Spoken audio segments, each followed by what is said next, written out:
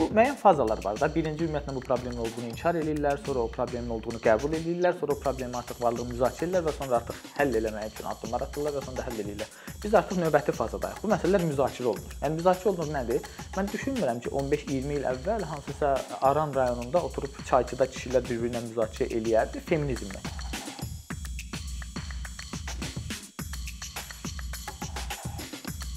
Salam Asiman bəy, sizi xoş gördük. Salam.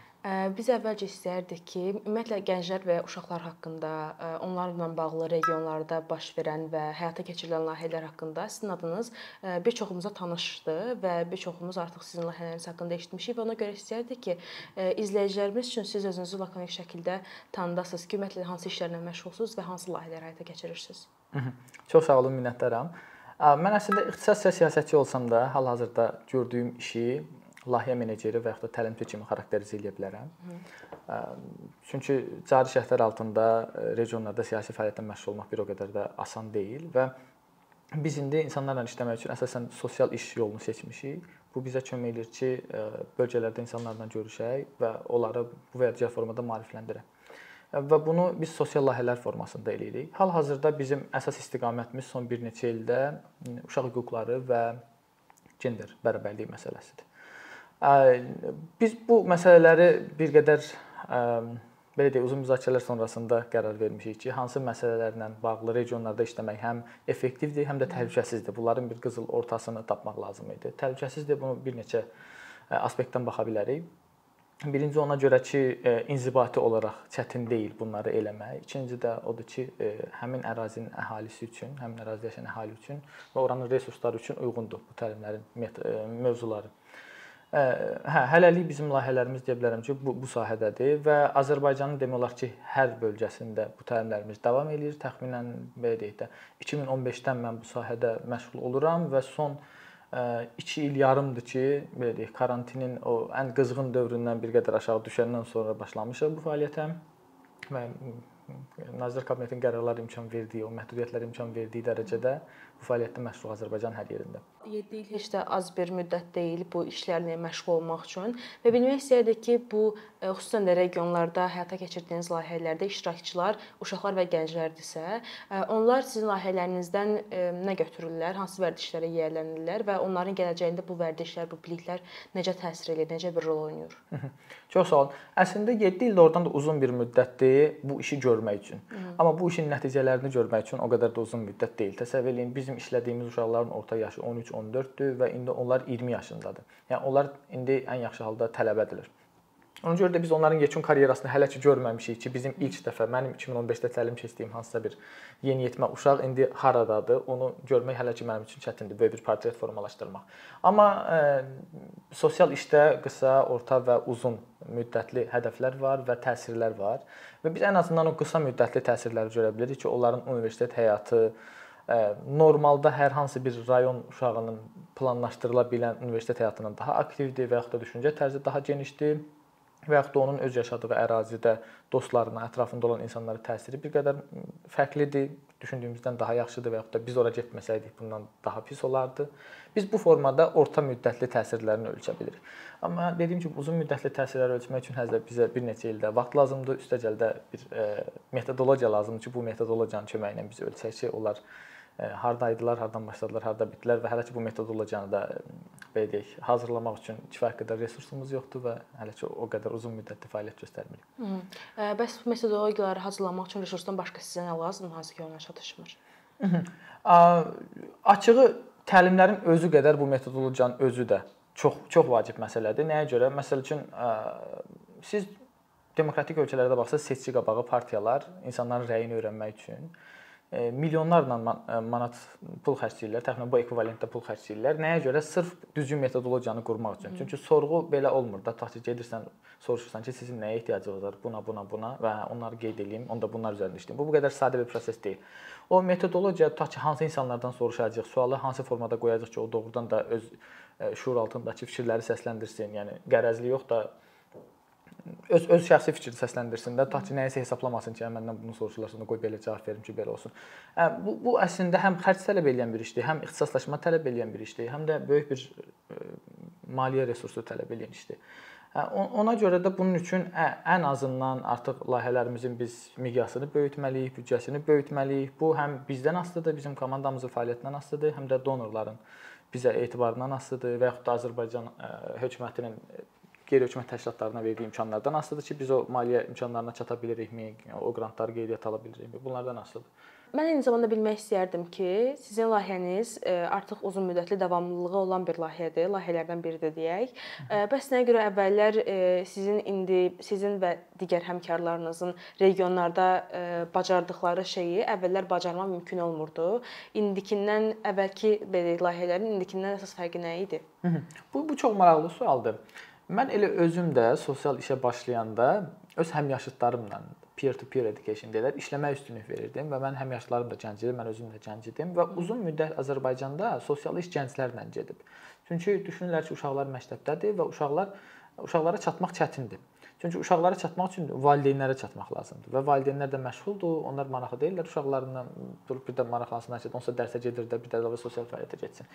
Və rayonlarda da illərdir işlər gənclərlə gedirdi.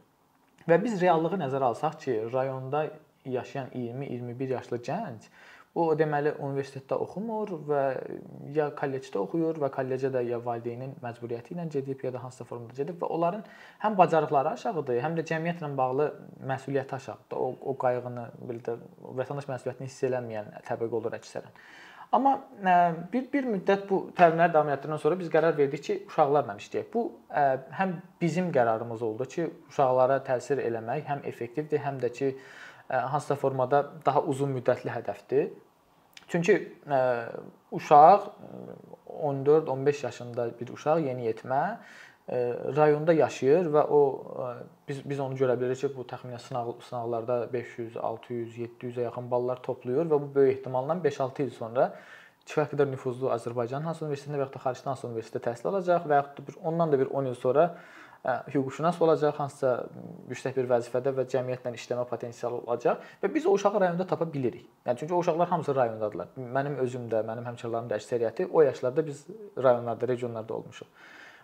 Və uşaqlara digər bir tərəfdən uşaqlara çatmamızı asanlaşdıran faktor son illərdə dövlət qurumlarında həmçinin bəzi qurumların fəaliyyətlərinin uşaqlara köklənməyidir. Uşaqlar dediyim məsəl üçün biz son bir neçə ildə yaranmış Gənclərin İnkişaf və Karyera Mərkəzinin burada mütləq vurğulamalıyıq ki, onlar 14-29 yaş arası təbəqə ilə işləyirlər və hansı ki, onların 14-18 yaş arası həm də bizim hədəf qrupumuzdan üst-üstə düşür. Və biz son 3-4 təlimdə bilavasitə onlarla əməkdaşlıq eləyirik. Çünki həm onlar maraqlıdırlar. Baxırıq ki, doğrudan da istəyirlər nəsə eləsinlər. Çünki onların kollektivi də cavandır. Onlar bütün kollektiv Azərbaycanın artıq 55 rayonunda fəaliyyət göstərirlər və kollektivin yaş ortalaması təxminən 24-25-dir də. Bu Azərbaycanda, hətta dünyada belə analoqu tapılmayan bir şeydir ki, belə bir gənc kollektiv işləyir gənclərlə. Həm də rayonlarda onların mən kollektivi ilə tanış oluram və rayonlarda da doğrudan da öz rayonunun qayğısına qalmaq istəyən gənclər işləyir onlarla. Və onlar Heydər Əliyev mərkəzlərində fəaliyyət göstərirlər və bu bizə nəyə kömək eləyir? Onlar valideynlərə və yaxud da məktəblərə hansısa formada müraciət edirlər ki, təlim olacaq və uşaqlar gəlməlidir. Və valideynlər və yaxud da müəllimlər düşünür ki, bu uşağı hara göndəririk? Heydər Əliyev mərkəzinə. Çünki Heydər Əliyev mərkəzində əgər buna bir zərərli təlim keçilsə və yaxud da belə deyək, hansısa formada təhlükəli bir proses olsa, buna Heydər Əliyev mərkəzinə buraxmazdır. Bu bir növ valideyndə də güvən yaradır və təəssüflər olsun ki, hələ də valideynə güvən yaratmağın yolu bunun hansısa bir dövlət xətti ilə olduğunu ona sübut eləməkdən keçir. İlkin versiyadan azından belədir. Və bu bizə xeyli kömək olur.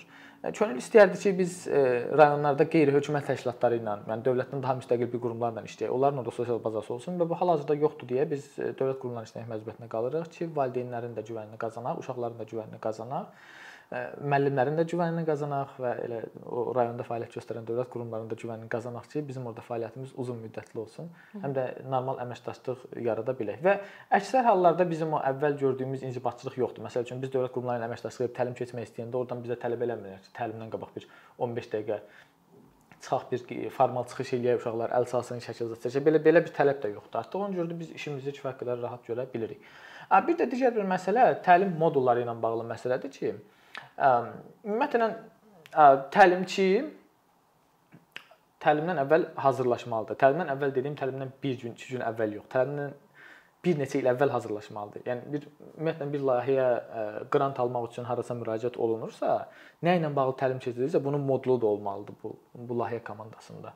Məsəl üçün gender hüquqlarla bağlı təlim keçiriləcək. Neçə gün keçiriləcək, neçə saat keçiriləcək, nə keçiriləcək və hansı metodologiya ilə keçiriləcək. Məsəl üçün bizim aktiv istifadə etdiyimiz sosial teatr metodologiyası ilə bağlı bizim əlimizdə bir təlim modulu var.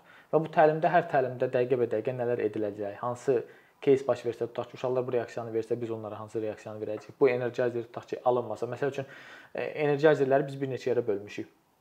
Əgər əlilliyi olan uşaq varsa orada, hansı ki, ayağa durub tullamaq onun üçün alınmır, biz avtomatik B planına keçirik ki, onda əgər auditoriyada belə bir uşaq olarsa biz B planına keçəcəyik. Və yaxud da Azərbaycan dilində, məsələn, biz Qusar rayonunda orada uşaqlar əksərən ləzgi və rus dillərində danışırlar. Orada biz müşahidə edirik ki, Azərbaycan dilində kommunikasiya çətindir. Ona görə içində çoxlu söz ehtiva edən yox da, daha çox hərəkət ehtiva edən energizerlərdən istifadə edəcək. Bunlar əvvəldən hazır olmalıdır. Bunlar hazır olmayanda, auditoriya əvvəldən nəzərə alınmayanda bu təlimin effektivi əlbəttə ki, aşağı düşür. Eyni təlimi başqa-başqa rayonlarda keçirib, başqa-başqa yaş qruplarından keçirib eyni nəticəni gözləmək şübhəsiz ki, absurd olardı.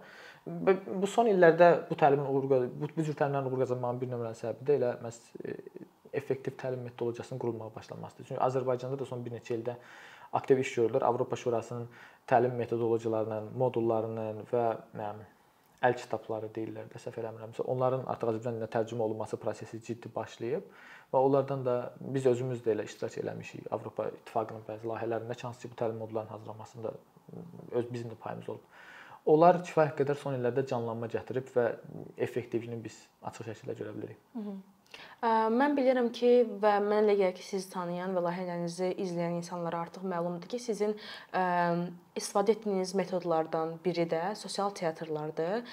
Bu maraqlı bir termindir və yəqin ki, sizin gənclər, sizin iştirakçılarınız da eyni düşünürlər, ümid eləyək. Bəs sosial teatrlar ümumiyyətlə nədir? Bu format necə yaranıb və siz bu formatı necə tətbiq edirsiniz?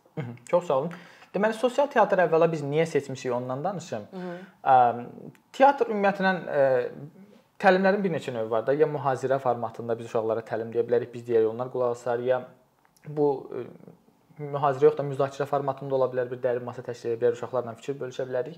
Sosial teatr o formatdır ki, biz uşaqlara nə isə öyrədirik interaktiv formada və sonra uşaqlardan öyrəndiklərini bizə incəsənət vasitəsilə və bizim seçdiyimiz metod teatrdır. Teatr vasitəsilə bizə geri qaytarmağını, bizə həm də öz həm yerlərinə, yaşadığı bölgənin sakinlərinə çatdırmağını istəyirik. Bunun faydası nədir? Təsəvvür edin, biz bir bölgəni ziyarət edirik və bu bölgə biraz konservativdir. Xüsusən məsələn Aran bölgəsində, Cənub bölgəsində biz bunu daha çox müşahidə edirik. Və bizim onlar üçün belə deyək, istehsal etdiyimiz fikirlər onlara yaddır. Yəni ola bilər ümumi belə televizordan, mediadan oxuduqları ümumi mainstream fikirlər var, amma bir insandan onu eşidirlər, fərqli formada eşidirlər və onun özəyini eşidirlər o fikri. Bu onlar üçün yaddır. Və onlar bu yad fikri bir həftə içərisində qəbul edib, emal edib öz fikirləri kimi özlərinə belə deyək, aid eləyə bilməzlər. Sosial teatr bizə burada kömək edir ki, uşaqlar o fikri eşidir, hətta bizlə razılaşmasalar da belə, sonra bu mövzuda teatr quranda artıq o mövzu ilə doğmalaşırlar. Çünki biz uşaqlardan istəyirik ki, ssenarini özləri yazsınlar, bu teatrın ssenarisini, rolları özləri bölsünlər və ora bir əmək qoyurlar. Və bu əməyin nəticəsində artıq orada göstərdikləri mövzu, məsəl üçün gender əsaslı zorakılıqla bağlı bir tamaşa göstərirlər ki, hansısa qız erkən yaşda evləndirilir. Və bəlkə də oradakı oğlanların hansısa doğrudan da erkən yaşda evlənməyi belə qeyri-adi hal hesab eləmirdi. Çünki onun yaşadığı regionda kifayət qədər. Elə bəlkə də onun valideynlərin özü erkən yaşda ailə qurub. Amma artıq bu tamaşanın özü qurduğu üçün, məsələn, özü qurur və özü oradakı o qəddar ata olur, hansı ki qızını erkən yaşda ərə verir və oradakı öz rolunu dərk eləyir. Teatrın içində o saxta ona qarşı nifrəti görür və s. Və sonra bunu lokal auditoriya qarşısında göstərir. Öz həmyerliləri qarşısında göstərir. Və artıq ona şərhlər gəlməyə başlayanda orada artıq müdafiə refleksinə keçir. Göstərdiyi tamaşadakı məzmun nədirsə, onu özünə aid eləyir və bunu öz məhsulu hesab eləyir. Bu bizə kömək edir ki, artıq uşaqlar öyrəndiklərini sadəcə yad bir fikir kimi yox, öz fikirlər kimi qəbul eləsinlər. Və bu bayaq dediyim qısa, orta, uzun müddətli hədəflər. Bu bizim orta müddətli hədəfimizdən biridir ki, orta müddətdə ətrafındakı insanlarla artıq o konflikt yaşayanda, bu konflikt söhbət fiziki zorakılıq konfliktdən getmir də, fikir konflikti yaşayanda. Bu artıq özü bir cəbhə qoyur ki, Onun fikri budur və bu fikri başqalarından müdafiə etməlidir. Və bu da ona kömək edir ki, məsələn üçün bir dəfə, iki dəfə görür ki, tutaq ki, bir neçə nəfər yığılır və onun bu fikrini əzməyə çalışırlar. Artıq gedir öz evdə araşdırır. Ya bizə yazır ki, müəllim keçən dəfə belə demişdiniz. Mən uşaqlarla keçən dəfə müzakirə edirdim. Mənə biri belə dedi. Bəs belə soruşanda nə cavab verim? Və artıq o bu fikri müdafiə etmək üçün yeni yollar axtarır. Bizdən soruşur, internetdən axtarır və yaxud da televiziyada görəndə, eşidəndə hardasa gedir, yaxın oturur ki, qoy görüm burada nə deyirlər. Bu fikri özlərinə doğmalaşdırır. Biz buna görə də sosial teatrdan istifadə edirik. Sosial teatrın məzmun olaraq mahiyyəti budur ki, hansısa bir sosial problemi götürür və o problemin özünü göstərir, o problemin həll yolunu göstərir ardınca. Və bu formada belə deyək ki, biz nələrəsə nail ola bilirik. Elə siz gender mövzusuna toxundunuz. Biz istəyirdik ki, bu mövzudan davam eləyək. Artıq gender mövzusunda bu yaxşı bir haldır ki, həm QHT-lər çoxalıb, həm bununla bağlı layihələr çoxalıb, nəinki şəhərdə, eyni zamanda regionda. Amma bilmək istəyirdik ki, bu çoxalmış layihələr belə regionların gündəlik həyatında nəsə bir dəyişikliyə yol açılmır, nəsə bir təsir göstərir ümumiyyətlə? Yəqin ki, bu ifadəni siz çox eşitmisiniz, elə hamımız çox eşitmişik ki, Sovetin vaxtında belə şeylər yox idi. Bu çox belə deyək də adi bir analogiyadır ki, əvvəl media bu qədər çox inkişaf eləməmişdi, informasiya belə çox sürətlə yayılmırdı deyə əvvəl gender əsaslı zorakılıq bir o qədər də görünən deyildi. İndi artıq medianın köməkliyi ilə biz daha çox görməyə başlayırıq. Və hər rayonda demək olar ki, hər gün xəbərlər alırıq ki, filan rayonda zorakılıq baş verdi, kimsə erkən yaşda ərə verdilər, hansı uşağı döydülər və yaxud da ümumiyyətlə məişət zəminində kimsə öldürüldü. Bunları artıq tez-tez görürük və hər rayonda görürük və bunlar artıq müzakirə olunmağa başlayır. Bu müəyyən fazalar var da. Birinci ümumiyyətlə bu problemin olduğunu inkar eləyirlər, sonra o problemin olduğunu qəbul eləyirlər, sonra o problemi artıq varlığını müzakirə edirlər və sonra artıq həll etmək üçün addımlar atırlar və sonra da həll eləyirlər. Biz indi artıq bir faza yüksəlmişik. Bu sadəcə bizim təlimlərimizin uğuru deyil. Bu cəmiyyət olaraq bizim uğurumuzdur ki, biz artıq növbəti fazadayıq. Bu məsələlər müzakirə olunur. Yəni müzakirə olunur nədir? Mən düşünmürəm ki, 15-20 il əvvəl hansısa Aran rayonunda oturub çayçıda kişilər bir-birinə müzakirə eləyərdi feminizmlə. Amma indi artıq feminizm müzakirə olunur. Məsələn, feminizm ittiham olunur. Əksərən də ittiham olunur. Feministlər əxlaqsızdırlar, feministlər ailə dağıdırlar, feministlər onu eləyirlər, feministlər bunu eləyirlər. Amma ən azından müzakirə eləyirlər. Bu nədirsə. Çünki artıq onlar şuur altında bir yerdə hardasa bunun doğruluq payını qəbul ediblər və belə deyək də dırnaqarası ehtiyat edirlər ki, patriarxallıq artıq zəifləyir və qadın haqqları get-gedə cəmiyyətin içində güclənir. Bu artıq o deməkdir ki, indi müzakirə fazasındayıq və bir müddət sonra artıq müzakirə fazası həll yolu fazası ilə əvəzlənəcək. Bunun üçün də təxminən bizə elə bir 10-20 il də lazımdır. Yəni bizim gözümüzlə gördüyümüz dəyişiklik budur ki, bəli, rayonlarda bunu müzakirə edən insanlar var və artıq debatın iki tərəfi var. Həm ittiham edən tərəf var, həm də artıq müdafiə edən tərəf var. Yəni müşahidələrimiz bizi yanıltmırsa əgər, doğrudan da bu təlimlərin, həm bizim təlimlərin, həm digər qeyri-hökumət təşkilatları hansısa işləyir və hətta deyərdim ki, dövlət qurumları da son vaxtlarda aktiv cəlb olunublar bu fəaliyyətə. Təsiri gözdən görünəndir. Bu təsirə ümumiyyətlə misal verə bilərsinizmi? Məsəl üçün elə şəxsi təcrübələrimdən misal verim. Bu yayda 2021-ci ilin yayında Xaçmazda oldu bu hadisə, səhv xatırlamıramsa. Bir dənə valideynin demək bir tamaşa göstərdi uşaqlar, sosial tamaşa və bu sosial tamaşa uşaqlara verilən gender rolları ilə bağlı idi ki, tutaq ki, qız onu eləməz, oğlan bunu eləməz və tamaşanın hansındasa oğlan səhv eləmirəmsə aktyor olmaq istəyir və atası da deyir ki, sən kişisən, get kişi sənəti seç, buradan pul qazanmazsan filan. Nəsə müzakirə valideynlər arasında başladı və müzakirə bura gəldi ki, bir valideyn orada dedi ki, deyir, mən hər şeyi qəbul edirəm, amma oğlum sırğa taxsın, saçını uzatsın, bunu qəbul eləmərəm. Məsəl üçün, çox stereotipikal bir düşüncə var ki, bölgələrdə bu kifayət qədər normaldır da ki, yəni bir valideyn oğlunun saç uzatmağına və sırğa taxmağına pis baxsın. Amma siz təsəvvür edə bilməzsiniz ki, həmin an necə o valideynin özü bullyingə məruz qaldı orada. Və bu həm bizim üçün təəccüblü idi, həm məncə orada əgər bizim qonaqlarımızdan da kimlərsə vardı, onlar üçün də təəccüblü idi. Həm də elə Xaçmazların özü üçün təəccüblü idi ki, Xaçmaz nə ara belə oldu ki, yəni oğlunun saçını uzatmağına, sırğa taxmağına icazə verən analar bullyingə məruz qalarkən, bir anın içində necə oldu ki, bunun əksi, buna icazə verməyən ana bullyingə məruz qaldı. Məncə rayonların çoxunda bu yetişib artıq, bu hava var. Sadəcə olaraq bizim həmin teatr tamaşaları o mühit idi ki, insanlar gördü ki, moderator kifayət qədər, yəni moderator söhbət bizdən gedir. Moderator kifayət qədər tolerant yanaşır, uşaqların özü artıq kifayət qədər yetişib öz fikirlərini səsləndirirlər, nələrsə tələb eləyirlər və valideynlər də artıq hiss elədi ki, yəni yer buradır. Artıq buradan hardasa başlamaq lazımdır. Bəlkə də balaca bir zal idi, orada 50-60 nəfər var idi. Sadəcə tumurcuq idi və insanlar bildilər ki, deməli biz əslində fikrimizi desək və insanlardan dəstək görsək, kütləviləşə bilərik. Məsələn, bu bizim üçün real bir nümunə idi. Düzdür, bunun əksini də kifayət qədər çox yerdə görmüşük. Amma bir real nümunədir ki, mən Bakıda bunu desəydim, belə bir şey baş vermədən ki, rayonda bu baş verə bilər, bu inandırıcı olmazdı. Bəlkə də mənim özüm üçün inandırıcı olmazdı. Amma bu formada biz çoxlu nümunələr görürük rayonlardan. Qeyd etdiniz ki, 50-60 nəfər insan var idi zalda. Yəqin ki, bu regionda olan və Bakıdan gəlmiş layihənin regionda həyata keçiriləndə bu iştirakçı sayı, yəni yəqin ki, nə azdır, nə çoxdur, tən ortadadır və ona görə bilmək istəyərdik ki, bu işlədiyiniz regionda uşaqlar və gənclərlə işlədiyiniz dövr ərzində siz bu sayda necə bir artım görmüsünüz? Əvvəllər necə idi, indi necədir və bu artımı nə ilə əlaqələndirirsiniz? Maraqlı sualdır. Rayonlarda icmalar balaca olur, xüsusilə gənclər icmaları çox balaca olur. Biz məsələn 10 dənə təlimçi müxtəlif vaxtlarda bir rayona getsə, təxminən 60-70% yeni gənclərlə işləyəcək. Ona görə say etibarı ilə bunun üçün uzun müddət lazımdır. Biz say etibarı ilə keyfiyyətə nail olaq. Amma burada da mən yenə 3 fazanı qeyd etmək istəyirəm. Birinci faza odur ki, biz hələ ora gəlmədən əvvəl hansısa formada inandırmalıyıq ki, burada bir maraqlı təlim olacaq. Bunda bizim təsir payımız qismən azdır. Bunda əsas bizim o rayondakı, regiondakı partnyorumuz kimdirsə, onun təsir payı var. Onları ora inzibati yollarla mı gətirəcək, zala dolduracaq və yaxud da hansısa bir formada şirinlikləndirəcəkmi ki, bu layihədə məsələn teatr var, gəlin teatr oynayacaq, səhnəyə çıxacaq və yaxud da çay fasiləsi olacaq, şirniyyat veriləcək. Yəni bunlar müxtəlif formada şirinlikləndirib uşaqları gətirirlər və yaxud da tamamilə belə deyək də şəxslər arası münasibətə əsasən deyəcək ki, uşaqlar xahiş edirəm, mənə deyiblər 20 nəfər gətirin, gəlin də sabah siz gəlmisiniz, mənim adıma söz gələcək filan. Bu formada gəlməkdən asılıdır. Ora qədər ki, bizdən bir o qədər də asılı deyil. Bizim işimiz başlayır, məsəl üçün əgər bir 5 günlük təlim modulu icra edirsə, bizim işimiz başlayır onun birinci gününün ilk 4-5 saatında nə qazandıqsa odur. Və ondan sonra artıq biz dəfələrlə müşahidə eləmişik ki, uşaqlar gəlirlər, birinci gün başlayırlar artıq sahada baxmağa. Hardasa tutaq ki, bizim məşğələmiz var, 9-cu, 10-cu, 11-ci siniflərə aiddir. Bizim məşğələmiz var, getməliyik və yaxud da sadəcə heç bir səbəbi yoxdur, amma oturmaq istəmir də, çünki onun belə bir vərdişi yoxdur ki, belə qeyri-formal təhsil ehtiva edən bir təlimdə otursun. Və bu bizim 4-5 saatımız olur onlarda onu yararaq və biz sonra görürük ki, ikinci, üçüncü gün gəlirlər ki, mənim xalamın qızı da gəlmək istəyirdi, mənim dostum da gəlmək istəyirdi, mənim sinif yoldaşım da gəlmək istəyirdi. Biz bəzi hallarda onları qəbul edə bilirik, təlimin ortasından bəzi hallarda qəbul edə bilmirik, amma ən azından bunu görürük və bizdən asılı olan hissəsinə biz kifayət qədər belə deyək də pozitiv şəkildə müdaxilə edə bilirik ki, o uşaqların sayı artsın. Amma onların davamlılığı məsələsi bu artıq bizdən asılı olan bir məsələ deyil. Bu artıq növbəti fazadır ki, uzun müddət onlar da davamlı olacaqmı?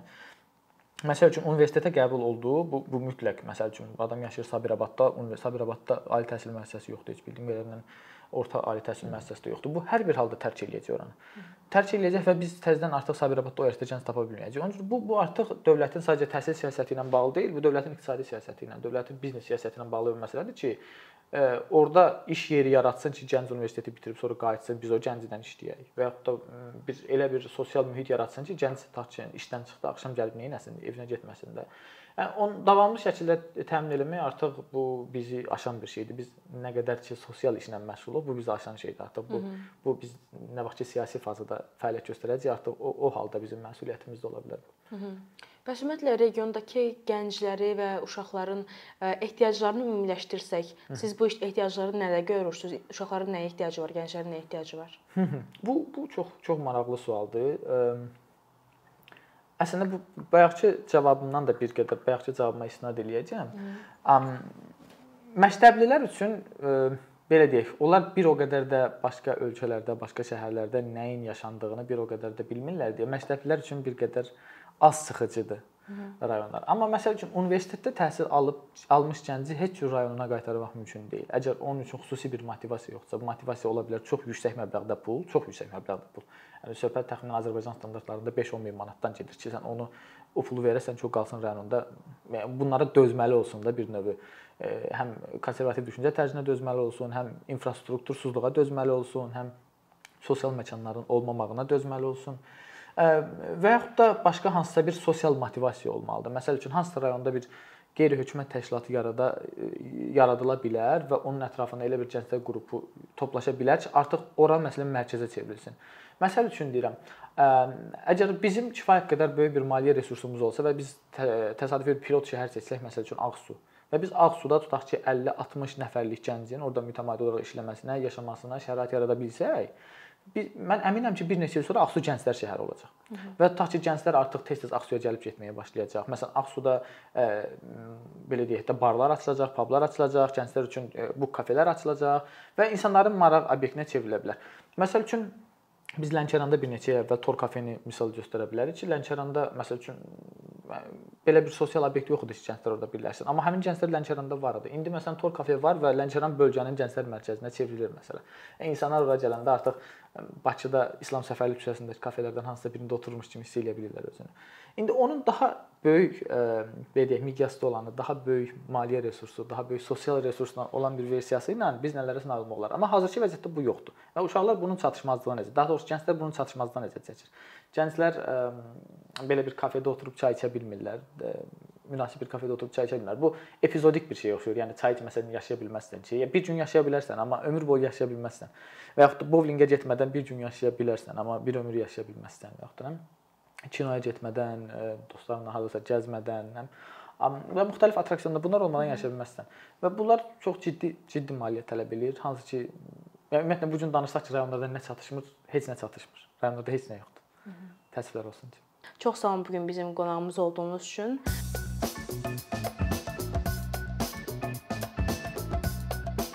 Bir neçə ildir ki, əkinçi olaraq Azərbaycanlı izləyicilərin hər zaman faydalana biləcəyi, keyfiyyətli və ən əsas ödənişsiz kontent hazırlamağa çalışırıq. İndiyədək təqdim etdiyimiz onlarla animasiya və yüzlərlə çəkilişlər tələbələrin, mütəxəssislərin, müəllimlərin və ümumiyyətlə yeni mövzulardan xəbərdar olmaq istəyən çox sayda insanın marağına səbəb olub. Bu illər ərzində hazırladığımız videolar təhsil, texnologiya, ictimai fəallıq, iqtisadiyyat, gender bərabərliyi, ətraf mühit, ifadə azadlığı, hüquq, demokratik inkişaf, mədəniyyət və digər mövzuları əhatə edib. Məqsədimiz çoxlu baxış gətirən deyil, çoxlu fayda gətirən videolar hazırlamaqdır. Amma bu, düşündüyümüz qədər asan deyilmiş. Gördüyümüz iş kifayət qədər resurs, əmək və təbii ki, davamlılıq tələb edir. Bu səbəbdən Patreon platformasından istifadəyə başladıq. Əkinçinin Patreon hesabının populyarlaşmasına çox böyük ümidlərimiz və gözləntilərimiz var. Bəziləriniz Patreon haqda ilk dəfə eşidirsiniz. Əslində, çox sadə izahı olan bir platformadır. Təsəvvür edin ki, siz rəssam və ya musiqiçisiniz. Sosial şəbəkələrdə sizi izləyən, işinizi bəyənən çox sayda insan var. Patreon platforması sizə imkan verir ki, izləyicilərinizin könüllü aylıq ödənişləri sayəsində işinizi davam etdirəsiniz. Sərgi, konsert zallarından asılı qalmayasınız. Amma bu, təkcə rəssam və musiqiçilərə aid deyil. Məsələn, əkinçiyə bənzər fəaliyyətlə məşğul olan bəzi layihələrin 10 minlərlə patronu var. Biz də düşündük ki, nə üçün əkinçinin Patreon hesabı olmasın? Sizin dəstəyiniz sayəsində biz daha çox və daha keyfiyyətli kontent yaratmağa davam edə biləcəyik. Amma bu dəstək yalnız maddi dəstək deyil. Dəstəkçilərimizin sayının artması gördüyümüz işlərin faydalı olduğuna dair əminlik verir. Patreon platformasından istifadə çox sadədir. Hesabınızı açırsınız, sizə uyğun dəstək növünü seçirsiniz və Patreon özü hər ayın ilk günü kartınızdan seçdiyiniz dəstək növünə uyğun ödəniş tutur. Bu qədər. Sonda onu demək istəyirik ki, dəstəkçilərin sırasına qoşulmaq istəyən, amma məhdud imkana görə bunu edə bilməyənlər narahat olmasın. Daha öncə dediyimiz kimi, bizim əsas məqsədimiz daha çox insanın hər zaman faydalana biləcəyi keyfiyyətli və ödənişsiz kontentin yaradılmasıdır. Bunun üçün mütləq patronumuz olmalısınız deyə məcburiyyət yoxdur. Amma imkanınız patron olmağa çatırsa və bizim işimizi bəyənirsinizsə, patronlarımızın sırasına qoşulmağınız bizim üçün çox önəmlidir.